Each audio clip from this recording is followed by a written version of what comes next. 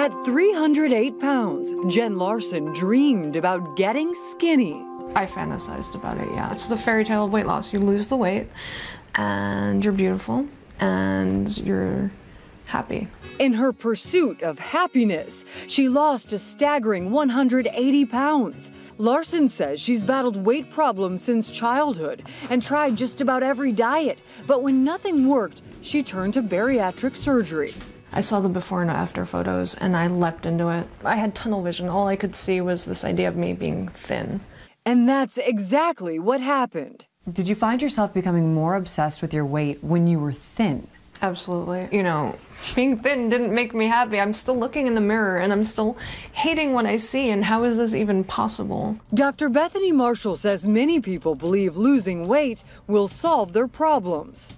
Obese people live with the fairy tale or the illusion that if they lost the weight, their lives would be better. But what happens is when they lose the buffer, they feel that people are scrutinizing them.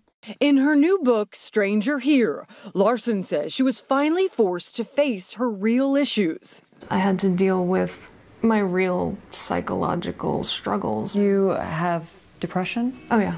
Larson says she doesn't regret having the surgery and hopes others will look beyond their body size to find true happiness. I want to not have my goal be a size and a number. I want my goal to be able to be strong and to run a marathon and to be comfortable in my skin. Are you happy now?